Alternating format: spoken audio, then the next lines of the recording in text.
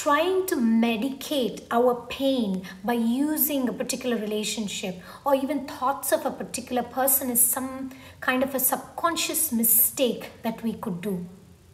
Initially, we may start to use this attachment as a distraction in our life and to avoid certain responsibilities or making certain decisions or to run away from frustrations of life.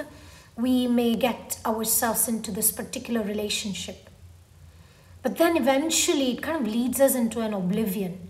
We kind of just don't have awareness of our motivation and intention about this particular relationship. And we can get caught up in the intensity of attachment with this particular person.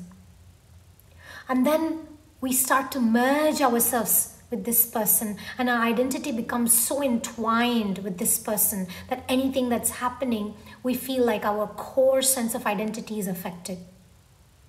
And these experiences, initially we may think it's a brave thing. Anything goes. I'm so desperate. I really want this person. I really want to give myself to this person. Initially it's exciting, but then eventually it kind of leads us into looking for real meaning and purpose of why we're doing this and what is our life meant for. And we can lose ourselves and our purpose and forget ourselves in trying to attempt in merging with this person. And these experiences can become overwhelmingly compelling. It's almost like an obsession. It's like it becomes like an addiction towards this person, to think about this person, to want to be with this person. In the beginning, it's all very exciting. Eventually, it becomes less and less willing. And we just feel like caught up. We feel trapped. We feel like we've lost control over ourselves.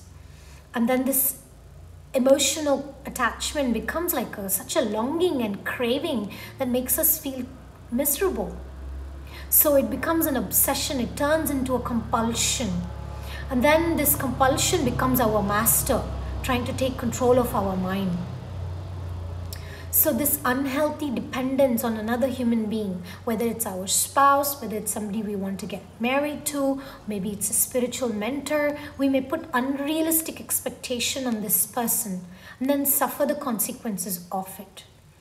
So this cannot last in the long term. So it's important to discriminate. If we're trying to use this relationship to cover our pains and give all sorts of justification, and stop denying and start working on coming back to ourselves and reestablishing our relationship with God primarily.